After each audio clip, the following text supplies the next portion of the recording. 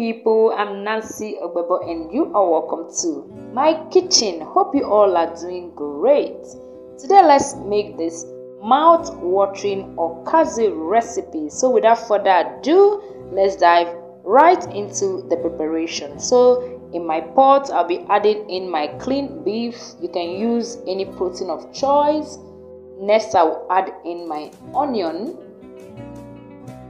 Next, my seasoning powder. You can use any seasoning of choice.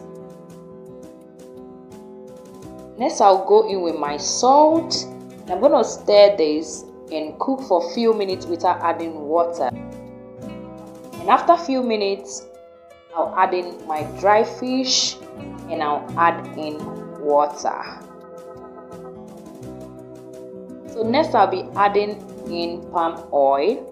And I'll cover and cook for a few minutes. And after a few minutes, I'll go in with my crayfish powder,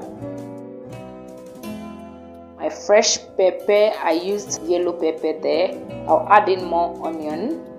And I'm going to stir everything together to combine. Thank you, beautiful people, for always coming back to watch me. I truly appreciate all your support.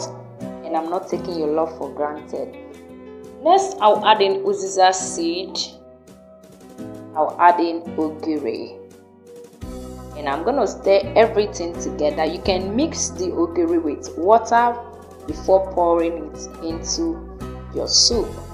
And next, I'll add in achi. I dissolved it with cold water. You can use any thickener of choice, but I'm going to be using achi for my thickener.